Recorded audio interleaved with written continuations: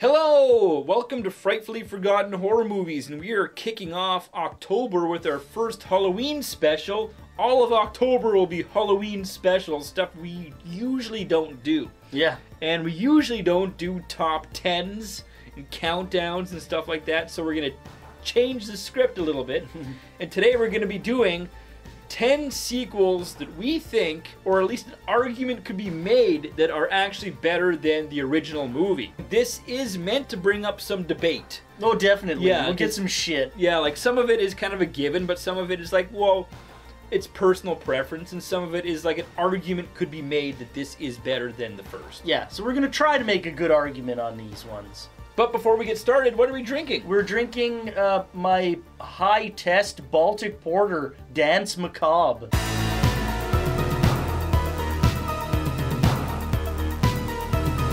We're going to go in chronological order on this one too. So we're not playing favorites necessarily, it's just when they were released. Number 1 on our list, Dracula's Daughter, 1936. Which we covered this year. The Bela Lugosi version is, of course, a classic. Yeah. But we felt the sequel, Dracula's Daughter, had a lot more things going for it. Well, it's paced better. Yeah. It has a score. There's music. Which makes it a bit more enjoyable and less kind of...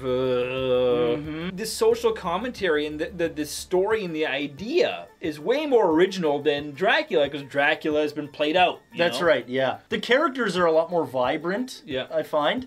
The story, right? And there's that innuendo, even for 1936, so we're talking almost 100 years.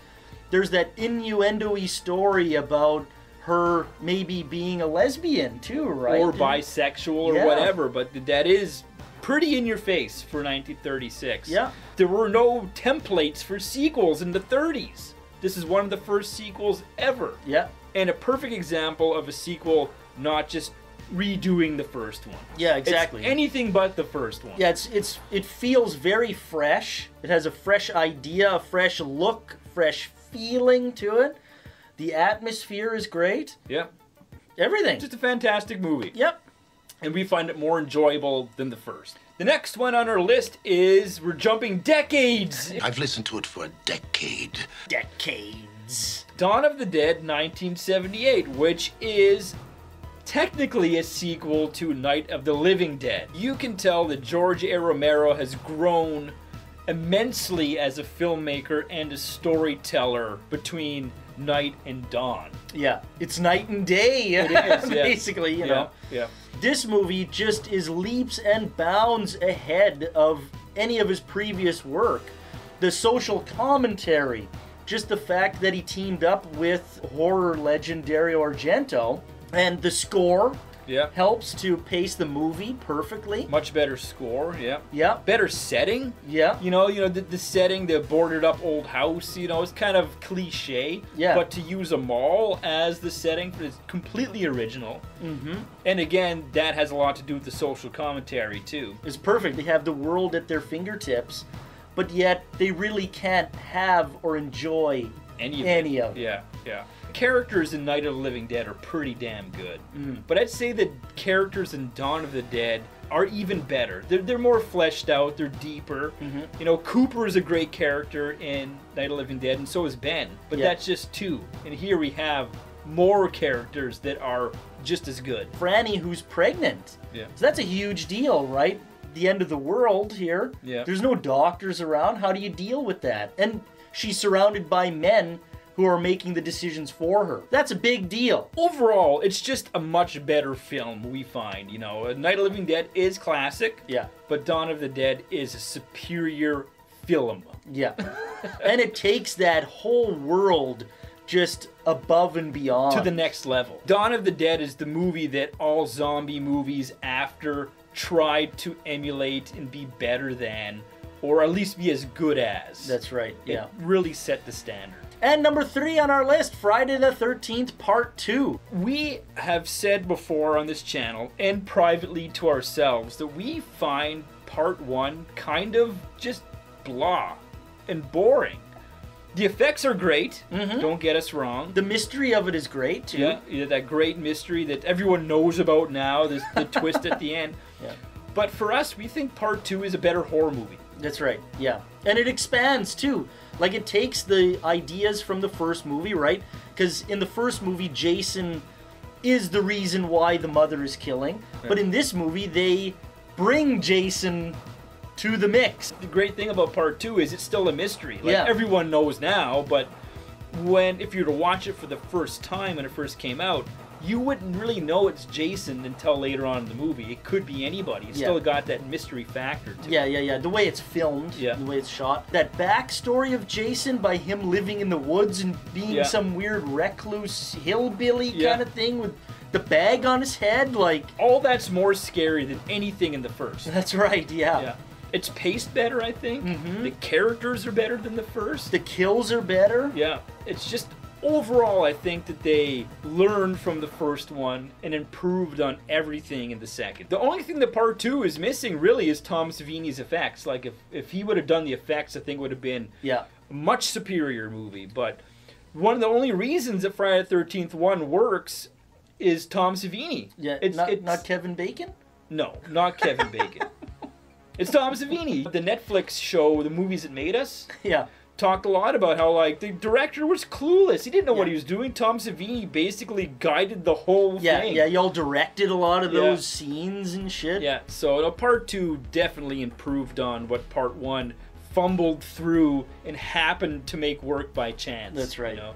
The next one on our list, and we may get a bit of flack for this one too. This one's always controversial. Is we enjoy Nightmare on Elm Street Part 2 more than the first. That's right. The commentary that it manages to create. Jesse! Stop it, you're being ridiculous. Jesse! Jesse! Jesse!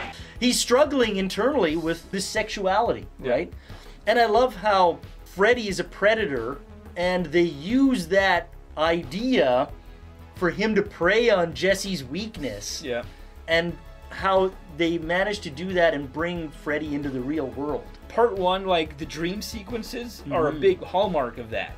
Yeah. But it's obvious that they're dream sequences because things that could never really happen start happening. So you don't question that this isn't really happening. But in part 2, the lines are blurred a lot more, so you don't know if this is really happening or if this is in a dream. They do such a good job. It's so much, and that makes it scarier that you don't know if this is a dream or if it's really happening. That's right. And they also keep Freddy in the shadows a lot more.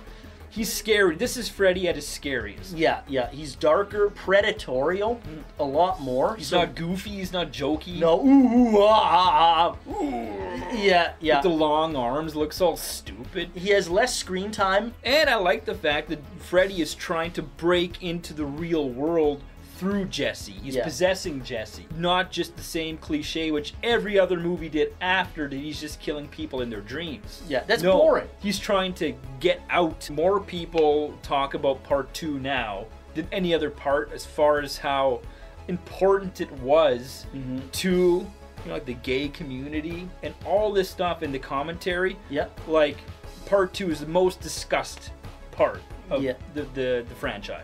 Yeah, but it still gets shit on, or it gets left, like completely left out of lists. Yeah. It's like, it doesn't deserve that. It deserves a lot more praise than what it gets. And you know what really fucking pisses me off? Is when people say, that's the gay one. and leave it at that. It's like, what the fuck does that mean? Yeah. That's the gay one. Well, that's all you're judging it on? You couldn't be more close-minded than that. Yeah. And next on our list is 1986's Aliens. Aliens? Yeah, Aliens. You know, the James Cameron sequel. I thought we weren't going to talk about Aliens. Well, it's, the sequel to the famous 79 horror movie. Even that's not horror. People always say that Alien is horror. It's not horror. It's sci-fi. Okay. Let's not fight any more about this. Last time we fought about it, I came out of it bruised and battered, all right? Look what I found!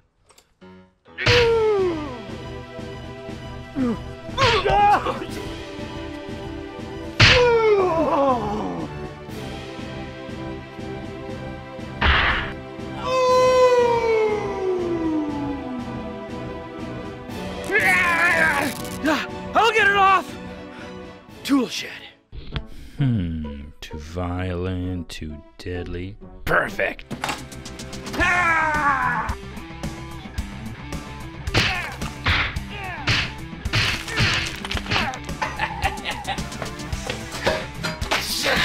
We'll bury that son of a bitch! I'll get it off!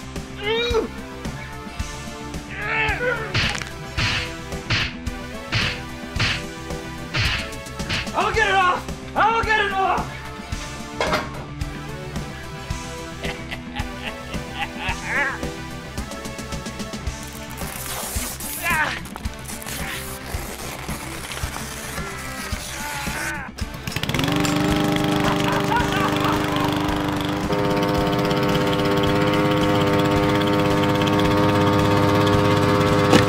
You're in peril! I was trying to save your life! My life? I just wanted to show you my plushie. I didn't know it was a plushie. I was just trying to get it off your face. Yeah, my face. You didn't have to kick me in the ribs and my spine. You know how long I spent in the hospital? Months. Well, since Aliens is off the list and the face hugger's off your face, we will now move on to the next on our list, and that is Evil Dead 2, 1987. A lot of people think that it might be a complete remake of the first one, right? It follows them getting to the cabin again and all that, but it really isn't. No, they just didn't have the rights to use the footage from the first one, so they had to do a quick recap. Yeah. But it's really like, an argument can be made for this one, because Evil Dead is a better horror movie than Evil Dead 2. Yeah. But Evil Dead 2 is one of the best horror comedies of all time. They're two completely different movies. Yeah. Like, really, when you look at them, Evil Dead 1 is pure horror. I would say pretty much pure with horror. a little bit of comedy, Yeah. just peppered in. Just a little bit. Yeah. But Evil Dead 2 manages to add that comedy spin on it. And the thing that makes Evil Dead 2 maybe just a little better is the fact that they managed to set that up for Army of Darkness as well, right? So they wanted to continue the franchise. And you really get Sam Raimi and Bruce Campbell really just like hitting their stride in this. This movie really set the standard for what a Sam Raimi movie is. It's like, you want to watch a Sam Raimi movie? Well, Evil Dead 2 is the Sam Raimi movie. It's funny, it's scary, the pacing.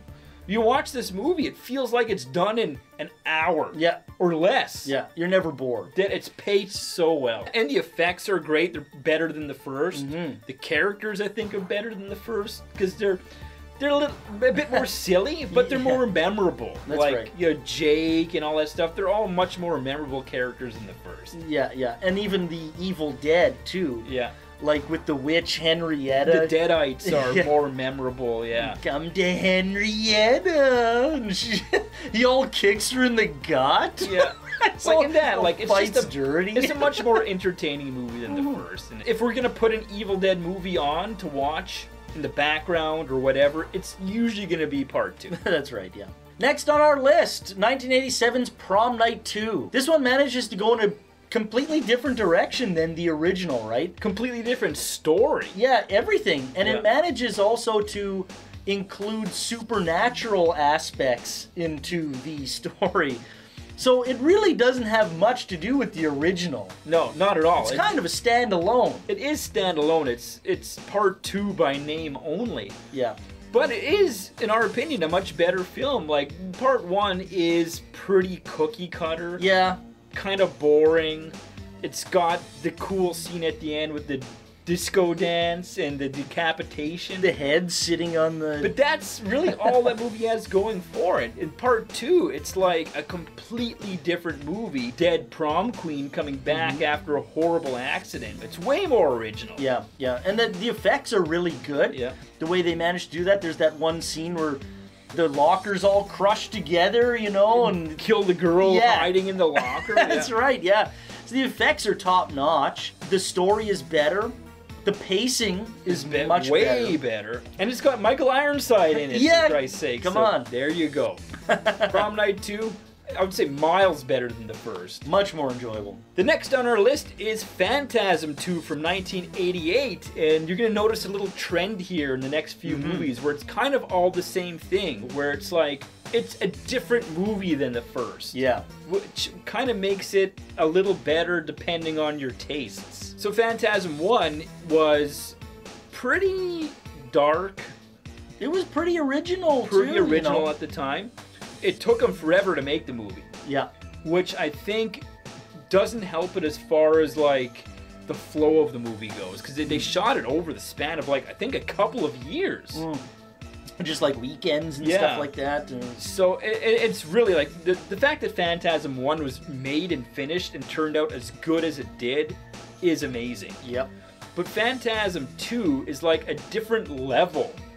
It's a different movie, and just to me, it's a bit more enjoyable in far as it's like more of an action-adventure horror. Again, like a good sequel should do, they managed to use elements from the first movie and elevate them, right? Yeah. Takes that shit to the next level. It uses the tall man and creates a lore out of it, and something that the characters in the movie explore. And I like how they flip it on its ass, where like the tall man isn't really hunting them. They're hunting the tall man. Yeah, exactly. And it's like a adventure road movie where they're on the road fucking tracking down the tall man. Yeah, but you still get like the 80s montage where they gotta, you know, suit up and get their weapons and shit. Yeah. It has a lot of wicked action scenes. The effects are like top notch. Phantasm is a better horror movie, but Phantasm 2 is a better overall package. Yeah. Of like the 80s horror comedy action package. It has it all. Yeah. God, Reggie having sex with that. Woo! Yeah. He's like, ugh. The only thing is that, you know, too bad that the original actor for Mike couldn't come back and reprise his role. Or he not that couldn't, they didn't want him. Yeah. Which like what? Ah, whatever. I mean, the movie is still awesome anyways. Yeah, so. but it is too bad. That's the one strike against it. Yeah. Next on our list, 1988's Poltergeist 3. This one might be a source of contention because we all know everybody likes the first one, right? And go read the comments on our Poltergeist episode, how we shit all over it and people shit all over us. Yeah, and that's fine. You'd think we walked into their house and like kicked their dog or something. Like it's a fucking movie. Then you have the second one, right? Which is pretty much the first. It's pretty much the first. I think it's a little better, you know. But it's still pretty stupid. They're all flying through that dimension. Yeah. It's dumb. And then you come to the third one, which is a lot more grounded. The other two movies are just gone, right? They're brushed aside. But that seems to help this movie, actually, because you don't have all that baggage and all that shit to have to lean on. So this movie can start completely fresh. And it goes in a completely different and new, fresh direction. I love that the change of setting is so nice in this movie, because even when Poltergeist 1 came out, the haunted house kind of trope was like, oh god, another haunted house movie. Then number 2, another haunted house movie. And 3, it's in a skyrise, a brand new skyrise. Yeah, which is taking that whole technology of the 80s, idea. It's just a nice change of pace, change of setting. I think the characters are better too in the third one. They're more likable. Yeah. Like I like the aunt and uncle.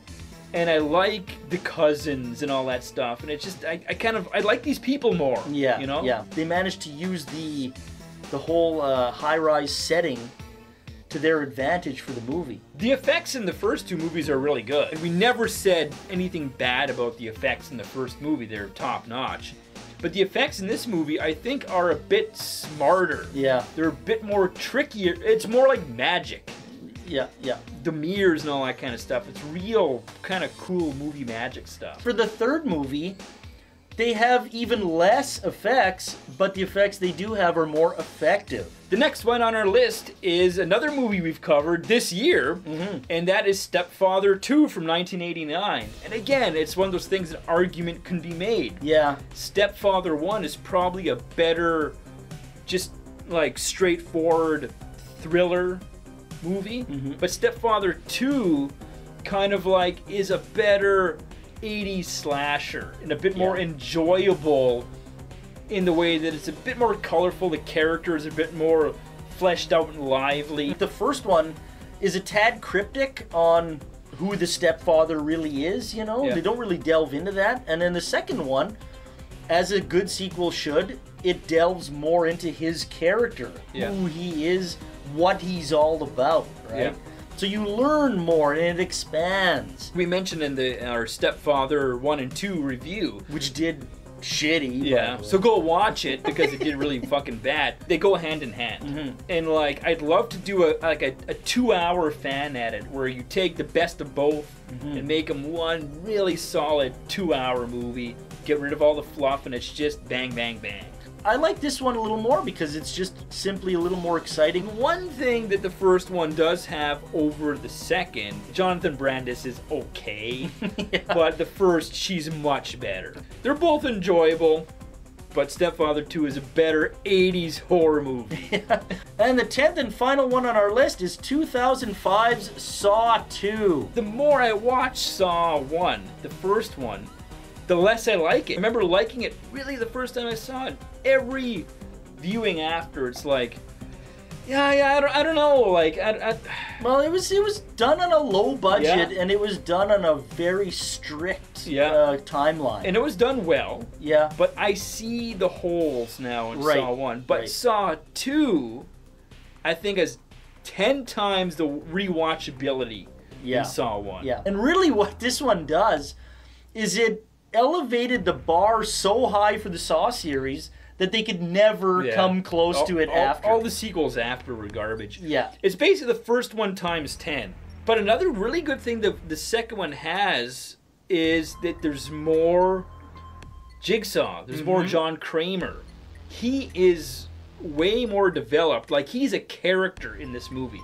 He's not really in the first one. Yeah, not really. He's kind of in it, but in this, he is a character, and he's a character you start to like as a bad guy, which is an odd thing. You like him as a bad guy, and you're like, he's kind of cool. Yeah. He takes a fucking beating, and he's still, and he still has a fucking plan, you know? Yeah. You don't get that in the first one. Acting's better in this one. I think the characters are better in part 2. The traps are better. Yeah. The reason for everything is better. It's more concise. It's paced out better. You know, Danny Glover's in the first one. Kind of misused. Oh, you know, it's like super misused. the one great actor they have. Cary Elwes in the first movie, like, just let him keep his fucking original British accent. Right, yeah. That fake American accent just wrecks kind of his performance. All that is stuff that I don't see in the second. I'm not watching stunted, forced performances in the second. Again, they expand on the reason for what John Kramer does. He puts the answer to the clues right in front of your face. All Donnie Wahlberg had to do is sit and listen for an hour and a half, and you'll find your son in a secure and safe place. Yeah. And he couldn't do that. Yeah. So it speaks to his character. You're not worthy. Yeah. That is way more poignant than the first movie. That sit and listen to what I have to say, and you'll find your son in a safe place. You couldn't do it. That's way more like to the point than anything in the first movie. Part 1 is all about that last 10 minutes. Saw 2 seems like more, it's all about the whole experience. It's not just about getting to that scene. Yeah. It's about the whole movie. That's right. Yeah, and it's the dynamic between all the characters, which is really it was a good idea that they chose to have a whole group of people An in ensemble, the scene, right? Yeah. Very Cube-ish. Yeah. You can see that they were influenced by Cube. That's right. And so it's not only John Kramer's traps that they got to watch out for, it's themselves. And that elevates the movie. Exactly. It makes it a bit more cerebral, you know? It's not just about him, it's about these other people too. And the funny thing about it, the most ironic thing about this movie and all the ones in the whole series is that all they had to do was work together and listen. Yeah. That's it. Yeah. That's all they had to do. And this movie, it does solidify Jigsaw, John Kramer, as a badass horror icon. Yeah. And he's kind of in the first movie, but the first movie doesn't make him an icon. This movie makes him an icon. So that is our list of what we think are 10 horror sequels that are better, more enjoyable, or that an argument can be made that are more fun than the original movie. Yeah. There's a lot on this list that are definitely arguable. Debatable, We're gonna but get shit. we're doing that for a reason. We want to talk about this, have a debate, and everyone has their favorites. Yeah, that's right. So let us know in the comments what you think. And until next time, keep drinking.